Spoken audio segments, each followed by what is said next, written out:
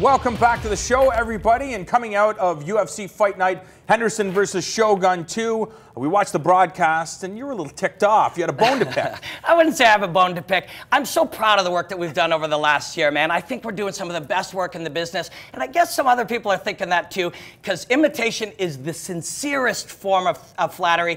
And my buddy Kenny Florian, I think, might have stolen one of my bits here. Let's roll this tape and take a look at it. First round, one of them is telling the truth.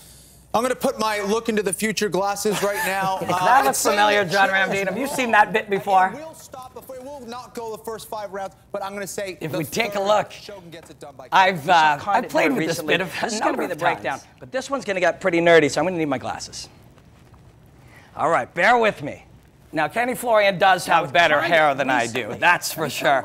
But because the guy is such a tremendous broadcaster, I'm such a fan, he's one of my favorite fighters of all time, and because he could totally kick my ass, we'll cut him some slack, and we'll figure out that it was a coincidence this time. But Kenny, going forward, the glasses bit, that's Robin's bit. You talk about your hair. Well, I was there. John Jones, one of the greatest fighters of all time, says he absolutely loves your hair, and it's one of the reasons why he loves talking to you. I think he was being sarcastic, my friend. But I'm having some fun with Kenny Florian. I really think he is honestly a tremendous broadcaster and a hell of a fighter. But let's take a look one more time. Let's look at the picture there.